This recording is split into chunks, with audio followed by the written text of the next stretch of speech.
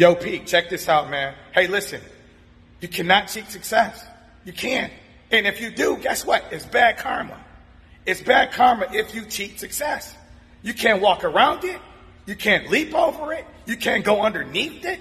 You know, you can't ask anybody else to do it for you because you got to do it for yourself, right?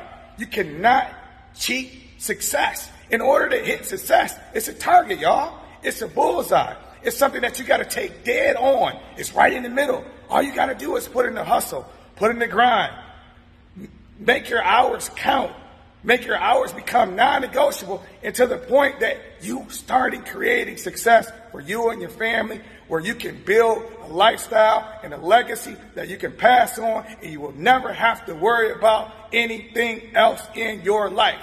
Take it dead on. Take it dead on. You can't get around it. Take it dead on. Peace out. Y'all have a great day. Yo, Pete, check this out, man. Hey, listen, you cannot cheat success.